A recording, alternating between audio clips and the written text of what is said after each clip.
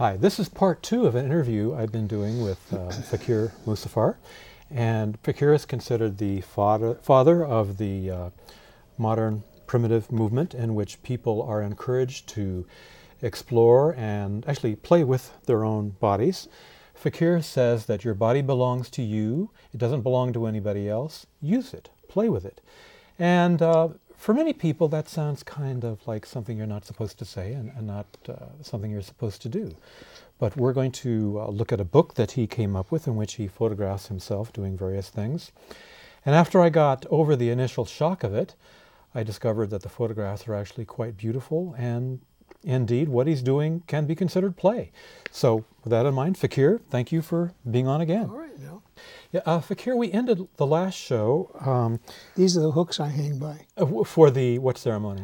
For the o.b.e ceremony that's hanging up by piercings and going into other worlds. Right, and the piercings are in your chest? Yes, these are for chests here. Right, and so you're suspended into a tree, and right. And you have an out-of-body experience, and you connected with a great white. You can travel into the unseen world, which coexists with us. To the spiritual world. This is the Sufi do this, the Native Americans do this, and the Hindus have been doing this for 3,000 or 4,000 years in India.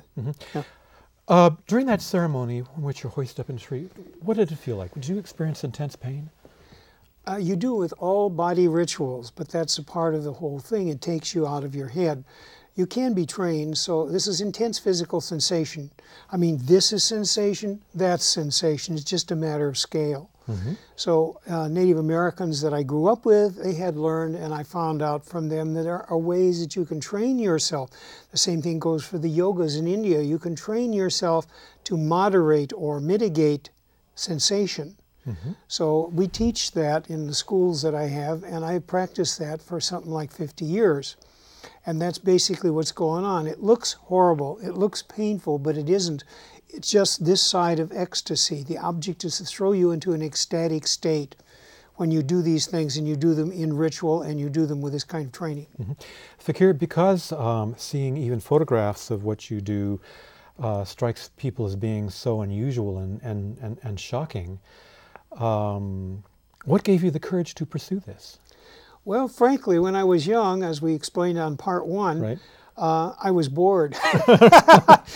When you're that bored, you're desperate. You lived in just about any. I lived in South Dakota in a very dull farming community, and other than the Native Americans, which gave me a different insight, yes, it was incredibly boring.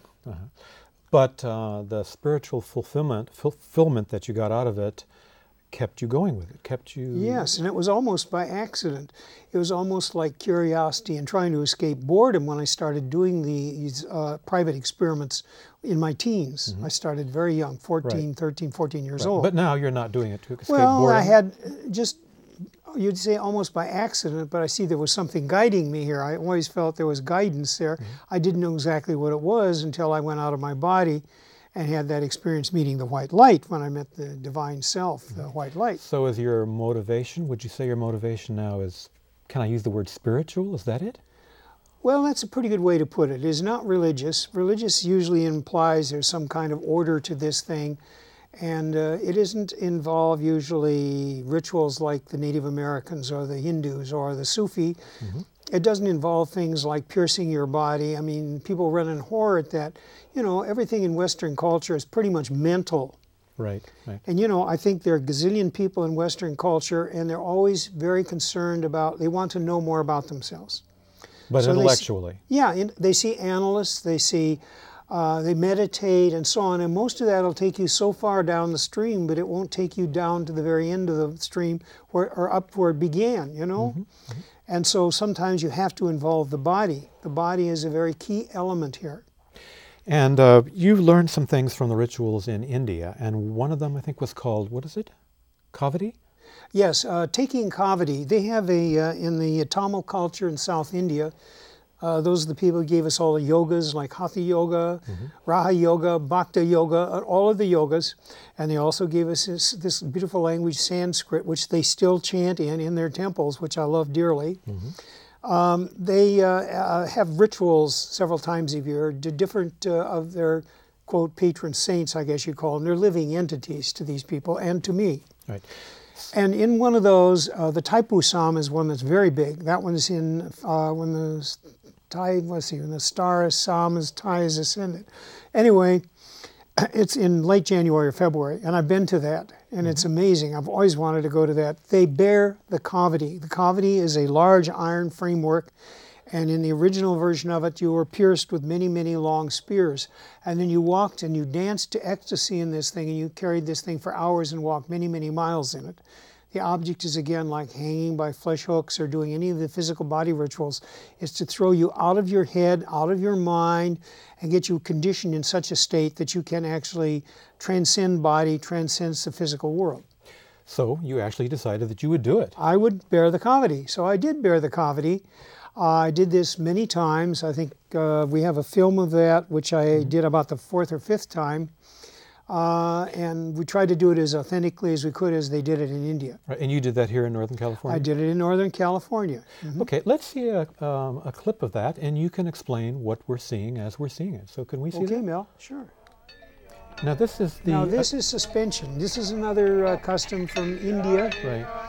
And in this, this was shot by a British teacher on a 16mm camera in the 1920s. And one of the customs of this ritual, this body ritual, is to pierce someone in their back. I think there's a close-up of the hooks. And use hooks very much like I held up at the beginning here, maybe a bit smaller. They put them up in the air on this pole and suspend them around. And he's not doing that struggling there for, he's doing it because he's going into an ecstatic state, actually. Now this is you? Now this is me doing the a recreation of a Hindu ritual, which I always wanted to do. And this one I'm taking kavati. I'm taking this framework as my, not penance, but my way into other worlds and a way into ecstatic states. And in this one, I had something like 80 spears pierced into me. They're like 4 feet long. And then after we got them in, and I danced around a while, we put weights on the end, balls, and I went into an ecstatic state.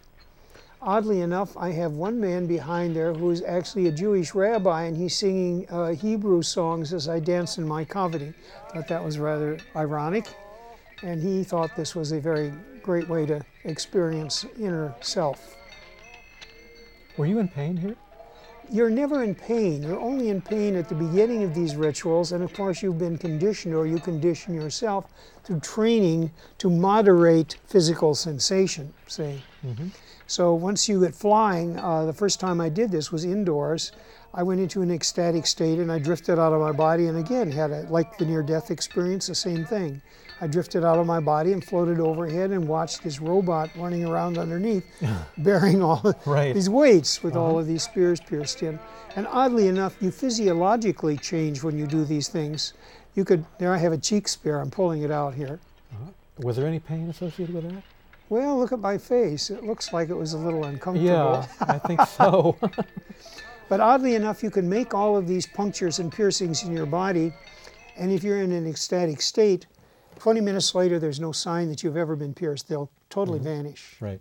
Now, Fakir, you have a body piercing school. What kind of people come to these schools? The people that come to my schools are the people who are outliers, who are loners, the people who feel like they don't belong anywhere, they've been outcasts. I get a high percentage of people who have been cutters. And I've dealt in the psychiatry world. I have a lot of friends, and I'm quite in with the psychiatrists in this country. So a lot of the people that come to my class, like anywhere from 50 to 80% of the students that come have been cutters. In other words, they're people who've tried to relieve their internal and psychological pressures by cutting themselves with razor blades or something. Now this can either be antisocial, it can be hidden and disguised in our culture, and it usually is. Young girls will lock themselves in a bathroom and slash away. They're not trying to commit suicide. They're not trying to kill themselves. They're trying to express what's inside themselves. Some kind of pain? Yes, through this ritual, they are trying to heal themselves. In many cases, they do. Now, we found that if they take it and put it into a more socialized form, like there are groups of women, primarily lesbian, gay women, who have done this in San Francisco. I know of a group up there. And they meet regularly in a social context and do rituals where one will be cut and the others will be support troops, and do it in a highly ritualistic fashion. The expert psychological expert on this is Dr. Armando Favazza. He's written a book called Bodies Under Siege about this whole phenomena, and he changed his whole stance on what is going on here. He was multicultural, first of all, in his studies. But he realized that what was appearing to be sickness might not be sickness, and there was a social way to handle this urge, this impulse, because it's universal, it's in all cultures and all peoples. I think I heard of some cases where people had been traumatized in their youth, and because of, what was it, some kind of guilt over what they had been through, they were trying to punish themselves by cutting. People like this must come to your school. That's not exactly what the cutters say. Oh, okay. If you talk to the cutters, and I've talked to hundreds of them, they got a release, and very often then they seek out, they know that this is not a socially good way, for them a personally good way to solve what's inside them, their emotional urge. Right. Do you somehow transmute it into that positive? Yes, in the body piercing and in the tattooing that's very popular today, people are finding a more acceptable way to express primitive urges. See? And you also do branding. Yes, What is branding? Branding is taking, well, there's several ways to do branding. Like the Native Americans did it as Fire Direct. As a show to become a warrior in certain tribes, you had to take pointy, dried, needle-sharp pine needles and insert them under the skin, pierce them, then light them, and they would burn down literally into the body and create hash marks. So that was initiation that involved pain, ritual, and a mark. Right. Mark seems to be important for many of these people, and you are involved in tattooing also, I think? Yes, to a certain degree, yes. Okay. I understand that there is can be a power, maybe a shamanic power that is associated with tattooing, but is it because you have an experience that causes you to want to kind of memorialize it in a tattoo, or does the power come from that tattoo itself?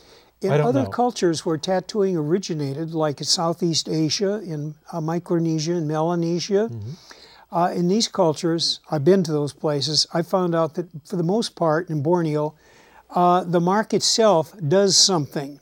At the moment you make the mark, you are literally changing somebody's approach or appearance in life. Like in Borneo, if a young man has a hard time attracting women, he doesn't see a psychiatrist. He doesn't go down and buy Viagra. Maybe they do now. But they go see the tattoo artist, and he tells them his problem. The tattoo artist has a solution for most problems, if you have a sore liver or whatever. So they say, this is what you need, and they take big blocks with designs and go ka-chunk on the young man's thigh. Then they tattoo it in there. When the young man leaves, he expects the girls are going to chase him down the street, and 9 times out of 10 they do. Native American culture, same thing. In other cultures, same thing. Making the right mark creates a certain kind of magic and changes everything in your aura. Everything around you becomes different. Is it because that you have physically changed? Now that you have a mark that you cannot remove, you are a different person? It's because the mark itself has to be very specific, and it has to be very special, and it has to be just right for the magic you need done. It's like, they didn't realize this in Western culture. The old sailors in the whaling days went out into the South Pacific. They came back with these marks that wouldn't wash off. It was amazing. In Portugal and Spain and England, you know. However, they came back with a way to make marks that don't wash off. They forgot to bring back the magic that goes with the marks. Right. And so we're just now rediscovering it. That's actually part of the modern primitive movement. A lot of tribal tattooing is being done. It's called black work. I got the first one in this culture, as far as I know, about 1960s. And you had dreams about that for some time. Yes, I had a vision, and that's where you find your tattoo. If you really have something that's going to work magic, usually people say, Fakir, I want a tattoo, what should I get? I say, I don't know. Go on a vision quest, and you see something and you see it on your body, that's your mark. Go get it. Right. So these, and you ritualize these things. You ritualize tattoos. You ritualize piercings. Yeah, ritualizing is making it a specific thing done a specific way for a purpose. Not because, you know, the girl gets the thing in her navel because I want to look pretty or every other girl has it. That's not a good reason. That's not going to be magic as a rule, even though sometimes it is. So how does the ritual spiritualize it? Well, I don't know if that's the right way to say this. Okay, then correct me. You've said that We need ritual in order to properly align spirit with flesh, spirit and body. Yeah, How is that? our entrance to spirit is actually through the body. Why the heck are we here in a body in the first place? Tell me. So that we can learn something because we have a body. And what is it we learn? We learn to transcend the body. And we can live in the body more successfully and get more out of living in a body after we've made this body-spirit connection. See, that's really my purpose in life, Mel. It's to help people make this body-spirit connection. And you can't really do that if you ignore the body. I can sit in Zazen all day, which I've tried. And all I do is get a sore butt and erotic fantasies And or something. excruciating pain after a while, right? Yeah, my legs hurt. Right. And some people have remarkable success with that and seem to achieve some kind of spiritual elevation. But for the most part, we have a body, and our body is very useful for finding our way backward to the spirit that animates the body, because that's what it's all about. Yes. We are just the power that animates our body, nothing more, nothing less. Right. Fakir, you've kind of chronicled this experience with spirit and flesh in this beautiful book that you've come up with.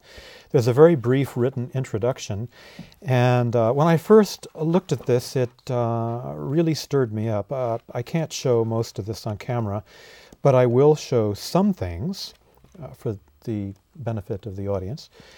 And this really stirred me up. I saw pictures of nude people in here, and I couldn't figure out what that was, a man or a woman. But whatever it was equally attractive. You know, I just couldn't make out what it was.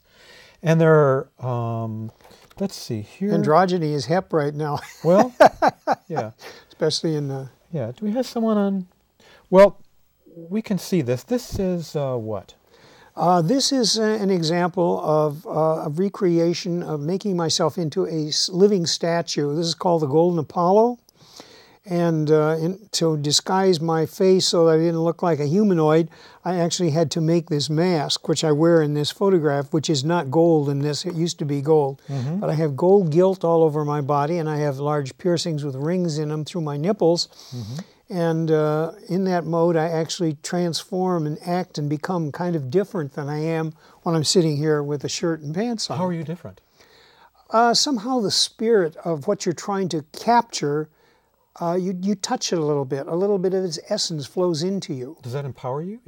Yeah, it does. And it's a wonderful experience as to be something that's bigger or beyond or greater than you are as your normal walking self, consciousness. And explain this. This is when I first started finding that it was from a Hindu culture, piercing and hanging weights on your body and dancing to ecstasy. It's a great way to get into a trance state, an altered state, and in that altered state, then you can again drift off and go into unseen worlds, you know, that coexist with us. Right. And here's the cavity Yeah, in the ceremony. book is some pictures of the cavity. Yeah. Do you have marks from these piercings on you? Not really. Here's the amazing part about most of these rituals, and they do this like in India and Jordan and places like that. They put very large objects, pierce it through their cheeks or through parts of their fleshy body, and you can pull these out and just go like this and touch those places where you've been pierced, and in 20 minutes the marks are gone. You're healed. Right. And here is a piercing. We saw the hooks at the beginning of the show. Yeah, these are the hooks down here. These hooks can support the weight of your body? Oh, yes. Yes. And you can hang on much less than that. We do a lot of suspensions. They're very popular right now. And so I'm involved and have started or did start what is considered the body suspension movement, which, you know, goes back 20 or 30 years now. Right. And here, this is a classic. Explain this, please. Okay, this is body. this is body modification. In this case, I started out like the Ibito of New Guinea. The young men there became dandies, and the dandier you were, the smaller your waist was. So they compressed the waist on certain young men till they were microscopic.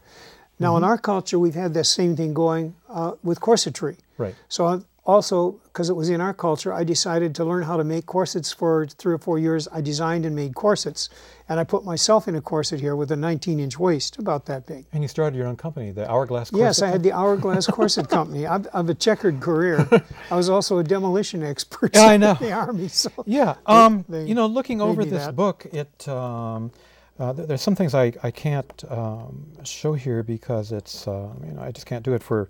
Well, if you want to see them, you buy the book. Well, yeah, see it, buy the book. I guess. But eventually I got over the shock, and I think, how do most people react to this book? How do people react to it when they first see it? They usually stop. I love to watch from a distance when a group of people look at this book and see which pictures they stop at. And a lot of them are the ones that mostly run bumper to bumper with the cultural no-nos, taboos of our culture. Is that why you did the book? So that No, I did the book because I thought it was beautiful. I just wanted to show what we were doing, you know. And I know that it was contraire, it was outlier, it was for our culture. Right. But you knew that this would push people's buttons. Yeah, our culture is at a point where its buttons need pushing, you know. Yeah. Well, I have to admit that I felt kind of creepy feelings I haven't felt before, and I guess my buttons were being pushed. But as I got to know you a little bit better, and as I looked through the book, I remembered what you said, that our body belongs to us. It doesn't belong to other people. Play with it. And I can't say that I'm going to play with it the way you do, but... Well, maybe we'll see it at one of our Spirit Plus special shows. We got one coming up in December. Yeah, I don't know, but as I went through the book, and as I got to know you a little bit better, and as I leafed through it, I could see, the photography here is really beautiful, and it's your photography. Yes. And I could see that, here is a man who's actually enjoying himself, who's actually having fun, who's actually playing. Is that how you feel? Absolutely. This is Body Play. For 9 years, I did a magazine called Body Play, and I would love dearly to do this magazine again. But in the current cultural and economic situation in our culture, you can't do things like that anymore. There were a bunch of these kinds of magazines around, and the year that I went down, after 9 years of publishing, 1,200 magazines like that went down. So unless you're a big multimedia corporation, you can't really do anything. Right. See? Yeah. Fakir, there are two questions. Since my show is about creativity, spirituality, and personal growth, I was interested in what you're doing because there's a spiritual dimension to it in a way that I really couldn't have imagined before. And there are two questions I like to ask people, so I'd like to ask you those questions now. What does the word God mean for you? Well, God is a word that's used heavily in Western culture, and it has virtually no meaning to me at all. My first connection with something beyond this narrow concept, mental thing, was with my Native American friends, and they talked about the Great White Spirit, and I got a good feeling about what they meant by it, and it was infused in everything. Everything that's physical and dimension down here is infused with spirit. So that spirit that infuses everything down here, to me, that is G-O-D. It is not a big old guy with a gray beard sitting on a throne saying, don't do this, don't do that. Okay, second question. That's definitely not real. Second question. To me. What is death for you? Death is an impermanent state between embodiments. I'm very much, because of my experiences and having seen dead people when I was out of my body, and knowing that when you're dead, you're not really dead, including myself. I was out of my body. I was not dead. I was able to go back in and continue living. Death is an impermanent state between embodiments. And one of the things I learned from my guru of 17 years and from my experience out of the body and the white light that I visited is the fact that this is a reality. The part of you, the essence of you, is always around. It always was and it always will be. Now, we find this in Sufi, we find it in Native American, we find it in Hindu and many other cultures, this understanding. I don't mean belief, because I don't believe in belief. Belief is accepting something because somebody said it's this way. No, belief has no meaning in my life. Only what I've experienced is real. Anything I haven't experienced is not irrelevant. I don't really need it. Right. Fakir, you just turned 80. Absolutely. And you look terrific. What do you want your legacy to be?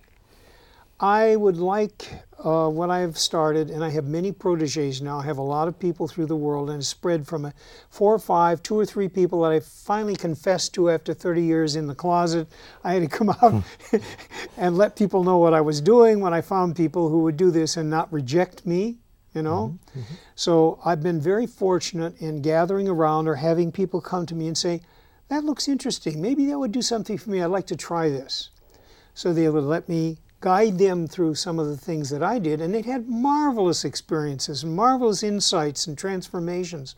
So now I have a group of proteges. I've been training like body piercers for 20 years now, and I've got something like 1,400 of them out there, all of whom are now well versed in energy movement, because one of the key things about this as a body ritual, getting a body piercing or a tattoo or any physical thing is a transformative aspect to it.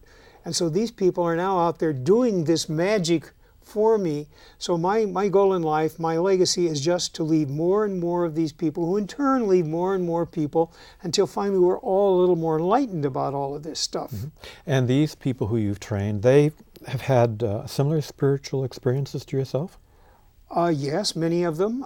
We do the hook hanging, the spirit plus flesh rituals we do. We have the body piercers, many of them. Mm-hmm. If they pierce 20 people a day and they do this for 3 or 4 years, I guarantee you they're going to change their view about things. I've had one who was a hardcore, and I don't have any problem with being an atheist and a hardcore disbeliever.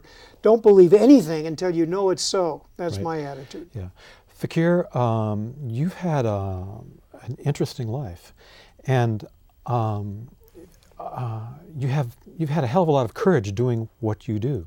So as you look back at your life way back there in South Dakota, as a man of 80 years old who has followed your bliss, what words of advice would you give to yourself as, let's say, a 12-year-old? Be careful what you listen to and what you accept from other people.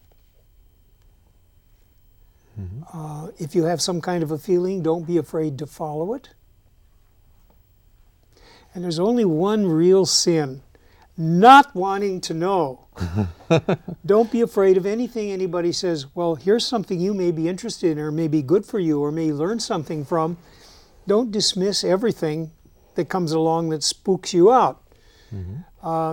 We'll say, well, I want to know a little bit more about it, and I might get to know a little more about it and reject it. That's fine, but not wanting to know, that's the worst thing you can possibly do in life. Right. So not wanting to know is the worst thing you can do. Poke around, search, experiment, try. Don't be afraid of anything. Mm-hmm. Go ahead and try it. Okay. Fakir, our time is up. Well, but knowing you has been an inspiration. This is new to me, but I can't say I want to do some of these things, but it's okay. my attitude toward the spirit, I think, has been changed. I understand now why people do these things, and I'm certainly a lot more, I don't want to use the word sympathetic, but I'm more empathic toward it. Let's put it that way. Good. I understand what's going on now. So thank you so much. Thank you, Mel. It's been a wonderful opportunity to be with you today. Right. To the audience out there, like myself, you were probably shocked at some of the things you've seen, but I think now that you understand where Fakir is coming from, where his heart is coming from, perhaps it's brought some understanding to something that you didn't know about before. So that's good for everybody. So thank you for watching, and thank you, Fakir, for being here. Well, thank you for doing this. Okay, thank you. Okay.